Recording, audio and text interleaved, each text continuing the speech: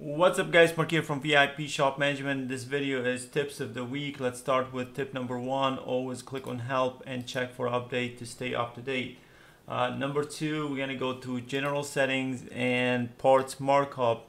So we have smart markup. Basically it's really simple and easy to set where you can set your parts markup to default 55%, whatever percentage you want, and tires markup by percentage. But if you want to use matrix instead, click on matrix right here, and then it's going to take you to parts markup. And now, I mean, it's the same thing, it's just more detail. So if you want to break it down from $0 to $1,000, you can. When it comes to tires matrix, that's where it's important, because tires matrix, now you can set it dollar amount versus percentage. So you can set it, and you have again $0 to $450 on tires and up. So make sure you do that. So once you do that, you can always switch back. If you don't like it, you can still use smart markup.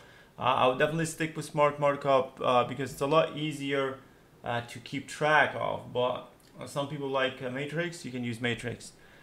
Tip number three, if you go to invoice settings, and you can set, okay, so let's talk about this real quick. So if the default right here is part, but if you're a tire shop, you really don't want the default to be part, otherwise you're gonna have to switch all the time to tire and start typing. So we fix that problem by going to general settings right here, and then invoice settings, and then you can set it to tire or anything you want, and then exit, and now it's always the default is tire, so you don't have to switch back and forth. If you only do labor, then switch it to labor. All right, let me switch this back. What are we? Number four. So number four is, let me create an estimate real quick.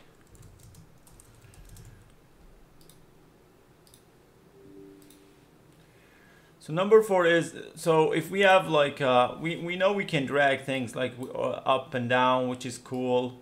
And we can even drag it to create a new job, which is cool. But the problem is, if we have multiple jobs, and let's just put multiple jobs. Let's go back to struts and radiator and hub bearing. So when you have like a big estimate like this, and you want to move jobs, not just move. If you want to move this all the way up top, that was a hassle. Now we have a solution for you. Just click on the job right there. And you're gonna have selection right here, top, or you can switch it. You can move it to any place. So if you want to move the hub bearing up top, just click move to top, and instantly it moves it to top, which is really cool. If I want, what it says, if I want to move it to the bottom, switch it back, bottom. Or if I want to move it to like anywhere, like number four, and it shows you what it is. So those are very cool. And that's it for today. Until next time, thanks for watching.